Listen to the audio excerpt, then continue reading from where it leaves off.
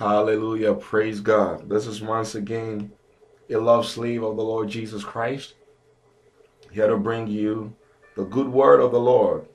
Grace and peace be multiplied to you all in the name of the Lord Jesus Christ.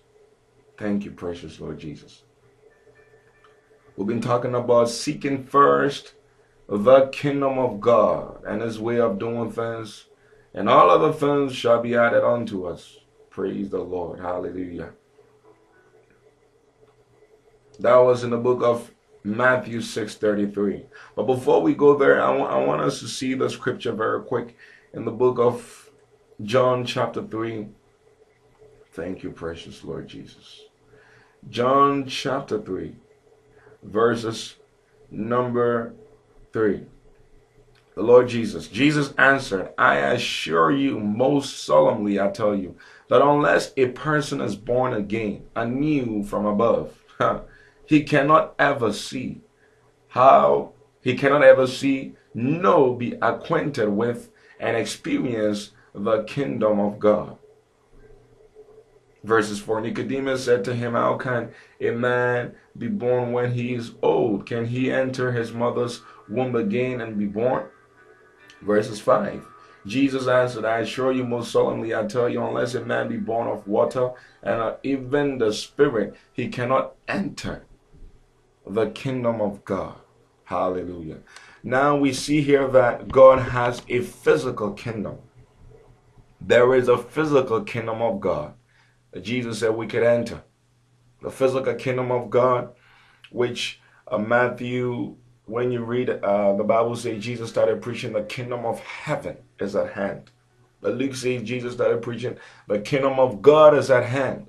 Now many of us wants to know the difference between the kingdom of God and the kingdom of heaven. When you read the Bible carefully, the kingdom of heaven is never mentioned in the gospel of Luke, Mark, or John. It's only mentioned in Matthew. It's only Matthew that uses the language kingdom of heaven. But Luke, Mark, and also John at times, they only use the language kingdom of God. And there are some parables in Matthew that says kingdom of heaven. But when you read Luke, it says kingdom of God. So what are the differences? It's all the same thing. Praise God. Heaven belongs to God as God's kingdom. Hallelujah. So the difference is that it's only Matthew that uses kingdom of heaven. We don't have to be all technical about it. It's only Matthew that uses the word kingdom of heaven when you study carefully. Luke never uses kingdom of heaven. He always uses kingdom of God. And Mark never uses kingdom of heaven and says kingdom of God. John never uses kingdom of heaven and says kingdom of God.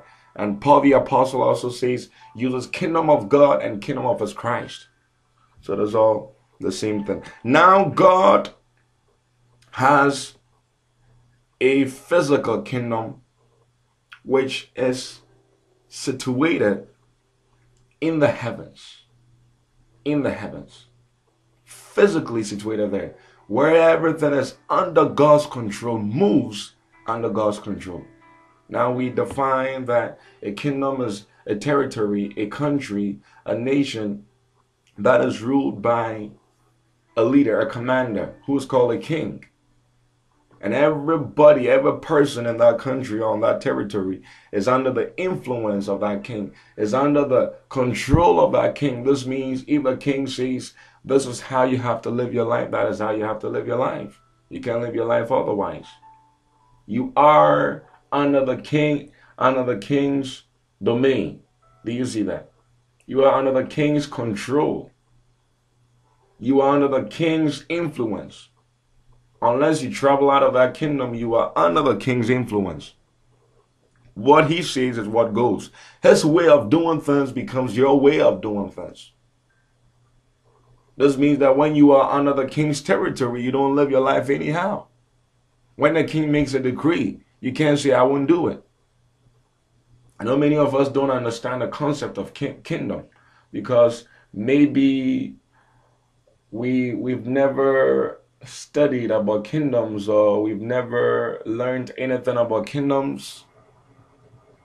You see, but the kingdom language is all over the Bible. It's everywhere in the Bible. the kingdom language. And in the Old Testament, it was more kingdoms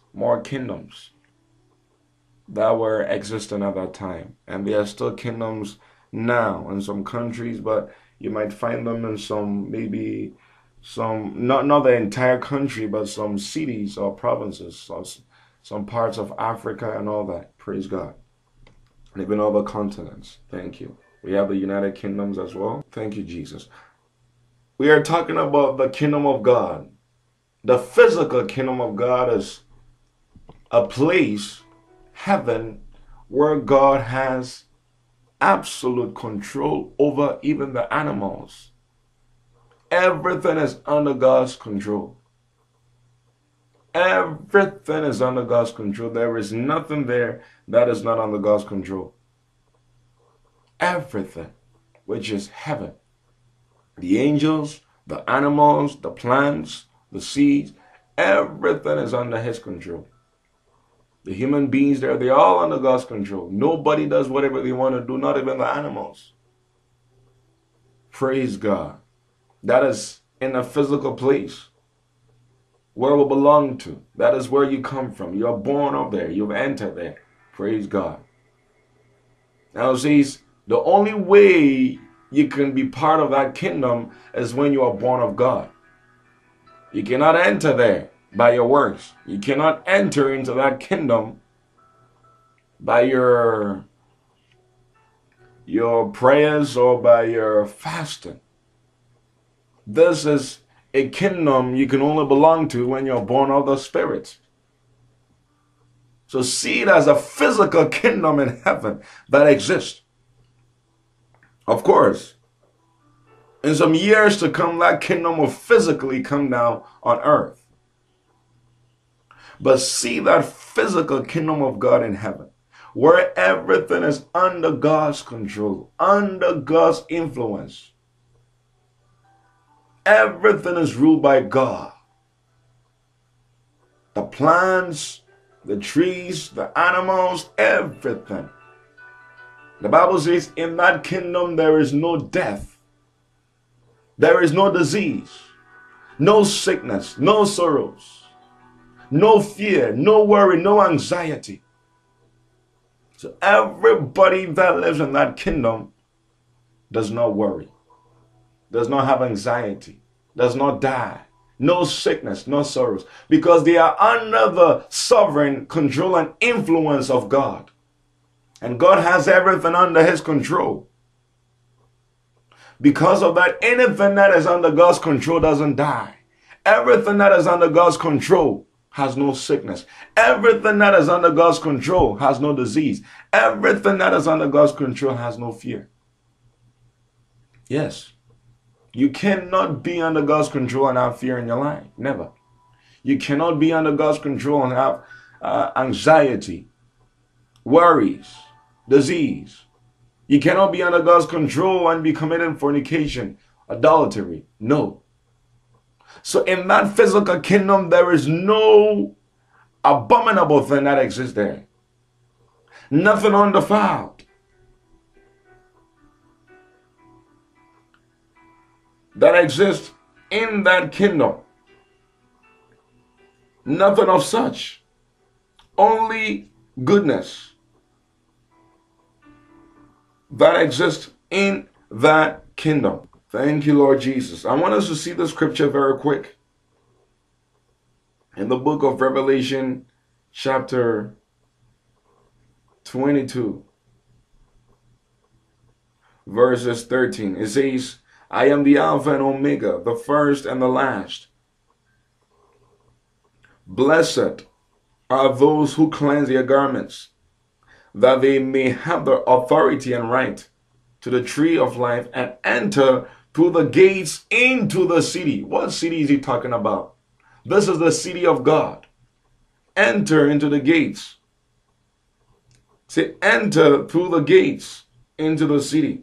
Verses 15. But without are the dogs, and those who practice sorceries, magic arts, impurity, the lewd adulterers, and the murderers, and the idolaters, and everyone who loves and deals in falsehood, untruth, error, deception, cheating. I, Jesus, have sent my messenger, angel to you, to witness and to give you assurance of these things. For the church's assemblies, I am the root, the source, and the offspring of David, and the radiant and brilliant morning star. You see? So now there is a physical kingdom of God in the heavens, as I said, which is in the heavenlies. But in some time to come, it will come on earth. Now, let me say this, that the kingdom of God is not just in the third heavens, but there are other galaxies that God has created, other planets that God has created, where his kingdom is physically there also, but which the Bible doesn't talk much about it. So we shouldn't think that God's kingdom is just in the third heavens. No, he is too big. He's a huge God. Hallelujah. He has many planets and galaxies where his kingdom is established. But it was on the earthly kingdom, it was on the earth that the devil sought to have dominion. Sought to have dominion. Praise God. All right. But in the third heavens, where God has absolute control and dominion, or in the heavenlies where God has absolute control and dominion, there is a place called the city of God, Mount Zion. And that city will come down on the earth. You see, in every kingdom, a place in a country where the king has dominion over the entire country, the king himself might not personally be over every province. He will set up princes there. But the king will have his own city, where he sits, where his throne is. The same way in the heavenlies, God has his own city where he is. But even the place, so in the entire heavens, besides the second heavens, in the entire heavens, God rules there. He has his dominion physically established. Everybody is subject to him. But he has a city where his throne is. The city of God. When you read Hebrews chapter 12, you see it. The city of God. Where it says, you have not come to Sinai, you have come to Mount Zion.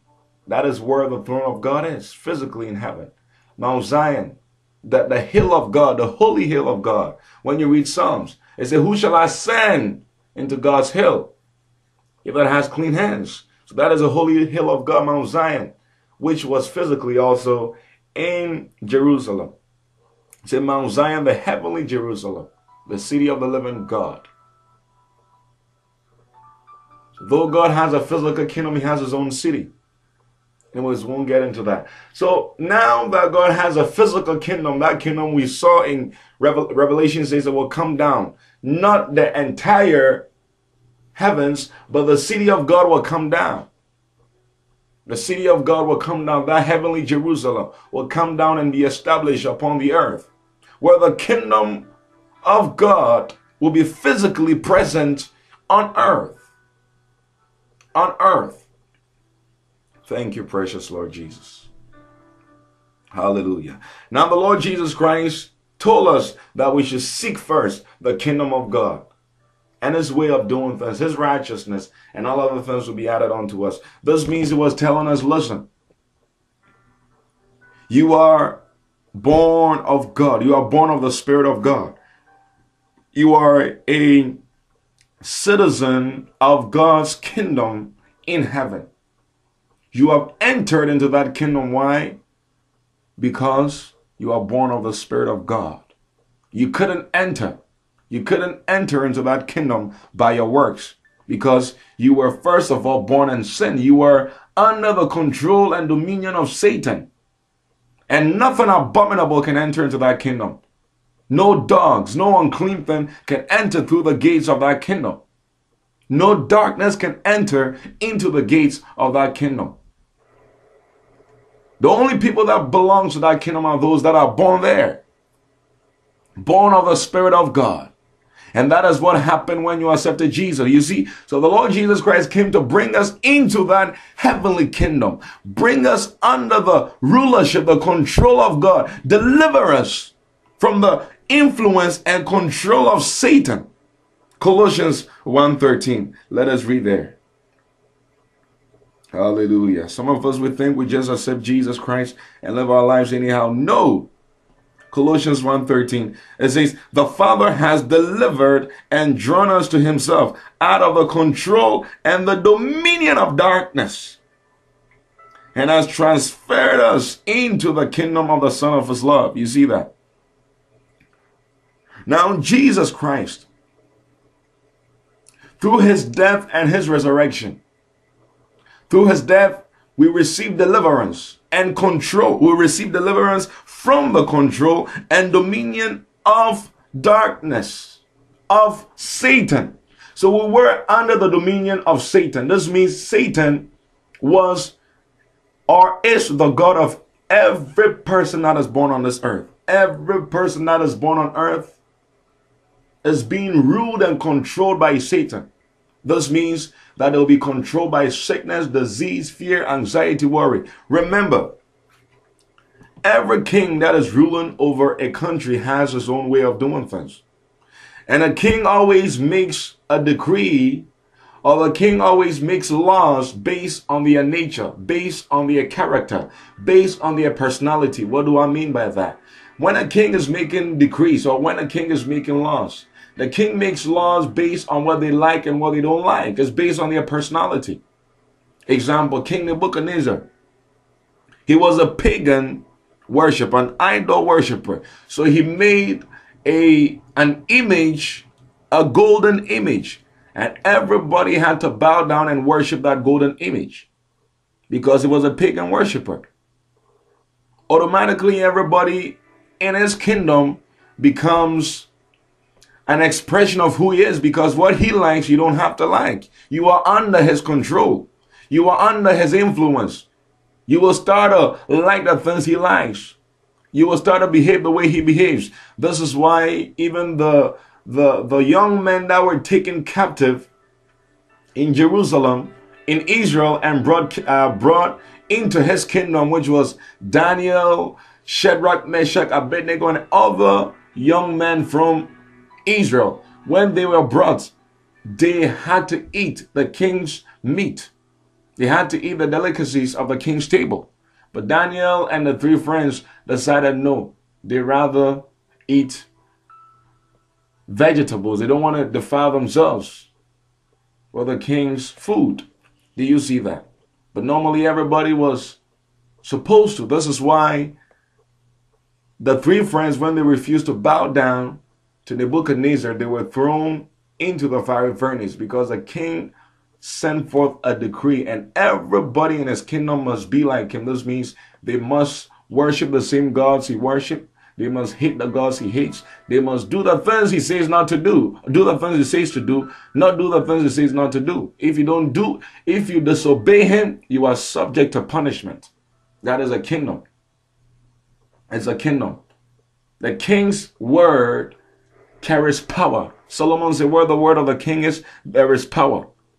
He has control and influence over everybody. Now, everybody that was born on earth, every born child on this planet was under the control and influence of Satan. The day a baby is born on this planet is born under the control and dominion of Satan, of darkness. This means the person is automatically in the kingdom of darkness when they are born. And their God is Satan. Do you see that? Hallelujah. Thank you, Lord Jesus. Thank you, precious Lord Jesus. This is why one must be born from above, born of the Spirit. Born of the Spirit, before you can enter through the gates of that kingdom. So the Lord Jesus Christ, he is the way into that kingdom. But now that you have accepted Jesus, you were delivered from the control and influence of darkness.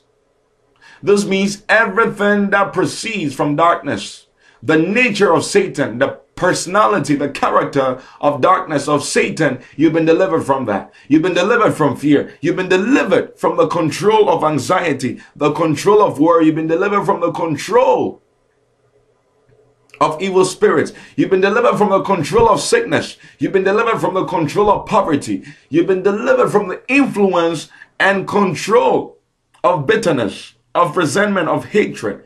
You were delivered from that because it's not God's nature. It's not God's character and personality. You were delivered from that control, and then you were born of the Spirit and transferred into the kingdom of God's dear Son. Now you are under the control of God's dear Son. You are under the influence of God. This means you are under the control and influence of righteousness, peace, and joy in the Holy Spirit. Praise God. Hallelujah. You are born now in God's kingdom. You have entered into the kingdom. Do you see that? Physically, you are spiritually, you are there in that kingdom, seated in the heavenly places with Christ Jesus in that kingdom. That is where you come from. You are born. You were born anew in that kingdom. But now you are physically on earth for a purpose, for an assignment. What is it for? Praise Jesus. You were born anew, born from above. Born of God, born of the Spirit of God. Not of flesh, nor of blood, nor of the will of man. You are now born of the Spirit of God, born into another kingdom. You don't belong to this world. Though you are in this world, you're not of this world. You don't belong to Satan. He cannot rule over your life. Hallelujah. Now the Lord Jesus Christ is making us understand that. Listen, you are of another kingdom. You belong to the kingdom of God. You are on this earth, but you must seek for the control of God in your life. You must seek for the dominion of God in your life. Don't allow Satan to control your life. Why? Because the people of this world live for clothes. The pagans, the idol worshippers, the people that are of the kingdom of this world, those that are born under the worldly system, under the system of darkness, under the control and dominion of darkness. Darkness is controlling their lives. So all they seek for is for clothes. All they seek for is for food. They are only concerned and led by physical or fleshly things. They only gratify the desires of Satan, the lust of the flesh. That is all they live for. But it say, it shall not be so with you. With you, you shall seek for the control of God in your life. You're not here to seek for money. You're not here to seek for a good life. You're not here to seek for houses. You're not here to seek for cars. You are born of God's kingdom. Where you come from, the cities are made of gold. They are made of sapphire. They are made of diamonds. Why would you seek for an earthly habitation? Why would you live your life and work and waste your strength for houses that are built out of dust that will be destroyed anytime soon? Why would you store up your treasure on the earth where God will burn up everything with fire? Says, while you are here for a purpose. You are here to accomplish. You are here to bring the control of God on the earth, to bring the dominion of God's kingdom on the earth where you are. So Jesus says, seek for God's control in your life because you are born in his kingdom, under his control. Though you might not see yourself physically there, spiritually you're there, and physically on this earth. But it says, whilst you're on this earth, seek for his control in your life. Allow God to have control in your spirit, soul, and body. Live for him on the earth. Why? The reason why God wants to have control over our lives, or the reason why he wants us to seek for his control over our lives, because if we live under his control, then he will be able to have control of our neighborhoods through us. He'll be able to have control in our workplaces through us. He'll be able to have control over other people's lives through us. He wants to establish his kingdom in us and through other people. Hallelujah. The dominion of God, the rulership of God in our lives. The first important thing that you need is not more money. You don't need more money. It's not a husband or wife you need. It's not a car you need. These things are important. But the most important thing you ought to seek for is for God's control, God's rulership in your life. It's to seek for God to dominate your life, spirit, soul, and body, because you are born in His kingdom. You ought to live under the decrees, the principles, the righteousness of God. You must do things His way, not your way. Because if not, if you don't seek for His control over your life, Satan will control your life. Because the kingdom of darkness is seeking to control your life. Satan is seeking to bring fear in your life. You are not in His kingdom, but He is seeking to control your life. So you must seek for God to have control in your spirit, soul, and body. If not, Satan will control you. Stay blessed until we meet each other next time. God bless you. Hallelujah. Praise God. This is once again a love slave of the Lord Jesus Christ, here to bring you the good word of the Lord. Grace and peace be multiplied to you all in the name of the Lord Jesus Christ. Thank you, precious Lord Jesus. We've been talking about seeking first the kingdom of God and His way of doing things, and all other things shall be added unto us. Praise the Lord. Hallelujah. That was in the book of Matthew 6:33. But before we go there, I want us to see the scripture very quick. Can he enter his mother's womb again and be born? Verses 5. Jesus answered, I assure you most solemnly, I tell you, unless a man be born of water and even the Spirit, he cannot enter the kingdom of God. Hallelujah. Now we see here that God has a physical kingdom. There is a physical kingdom of God that Jesus said we could enter. The physical kingdom of God, which Matthew, when you read the Bible says Jesus started preaching the kingdom of heaven is at hand. But Luke says Jesus started preaching the kingdom of God is at hand. Now many of us want to know the difference between the kingdom of God and the kingdom of heaven. When you read the Bible carefully, the kingdom of heaven is never mentioned in the Gospel of Luke, Mark, or John. It's only mentioned in Matthew. It's only Matthew that uses the language kingdom of heaven. But Luke, Mark, and also John at times, they only use the language kingdom of God. And there are some parables in Matthew that says kingdom of heaven. But when you read Luke, it says kingdom of God. So what are the differences? It's all the same thing. Praise God. Heaven belongs to God as God's kingdom. Hallelujah. So the difference is that it's only Matthew that uses kingdom of heaven. We don't have to be all technical about it. It's only Matthew that uses the word kingdom of heaven when you study carefully. Luke never uses kingdom of heaven. He always uses kingdom of God. And Mark never uses kingdom of heaven and says kingdom of God. John never uses kingdom of heaven and says kingdom of God. And Paul the apostle also uses kingdom of God and kingdom of his Christ. So that's all the same thing. Now God has, in the book of John chapter 3, thank you, precious Lord Jesus. John chapter 3, verses number 3. The Lord Jesus answered, I assure you most solemnly, I tell you, that unless a person is born again, anew from above, he cannot ever see no, be acquainted with and experience the kingdom of God. Verses 4, Nicodemus said to him, how can a man be born when he is old?